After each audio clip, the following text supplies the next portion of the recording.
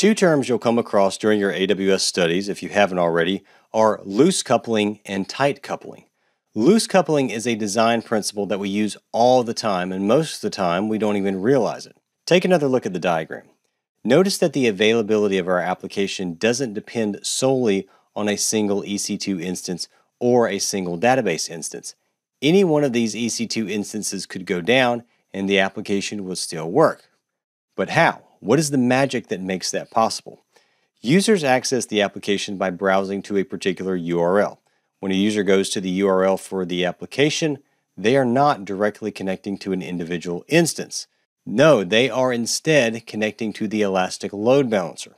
When you tell your users, go to this URL, what URL are you giving them? You're actually giving them a URL that terminates at the Elastic Load Balancer, and the ELB forwards or proxies the user to an individual instance. If that instance goes down, the ELB can proxy the user to a different instance. The ELB has effectively decoupled the URL from the individual instance. To put a finer point on it, the application's URL and the individual EC2 instances are loosely coupled. In loose coupling, there's a one-to-many relationship between components.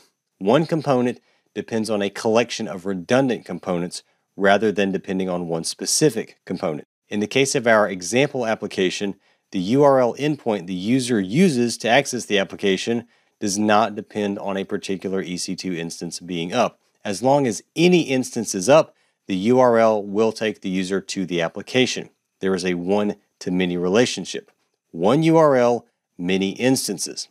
The thing that makes this work, of course, is the ELB. Without the ELB, the only way a user could access the application is to use a URL that takes them directly to a single instance. In that case, the URL would be tied to a single instance. This is an example of tight coupling. There's a one-to-one relationship between the URL and the instance. In tight coupling, there's no redundancy, so if that instance goes down, the entire application goes down. Another way of looking at this is static versus dynamic. Tight coupling is static. One URL statically points to one instance. In loose coupling, the URL statically points to the ELB, but the ELB dynamically selects one instance from a collection of redundant instances.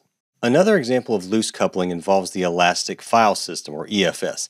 Each EC2 instance depends on the EFS service. Now, although EFS is a single service, it's composed of redundant components. EFS just hides all that redundancy. And this is true of all Elastic services, including EFS, ELB, S3, and so on.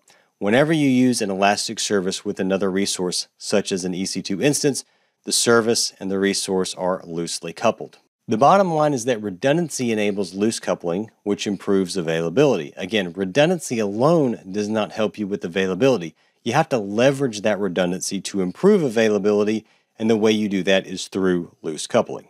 Now, by the way, loose coupling has a really interesting and important side effect. Loose coupling improves performance by letting you scale components up or down independent of one another. For example, suppose that your EC2 instances are underpowered. Let's say they don't have enough RAM or processing power. It takes a long time to process a video, so you need to upgrade your EC2 instance classes. But upgrading an instance class requires restarting the instance. Not a problem if you're using loose coupling.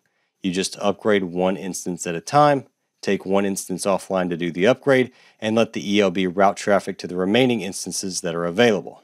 You can upgrade the instances one at a time without having to impact the application's availability. Performance and availability are inextricably linked. If your application performs really poorly, maybe it's ridiculously slow, that is essentially the same as it being unavailable. Again, availability is the percent of the time your application is behaving as you want it to. If the app is unacceptably slow, then chances are your users would view that as it simply being unavailable. The point is that poor performance leads to low availability, while good performance helps you maintain high availability.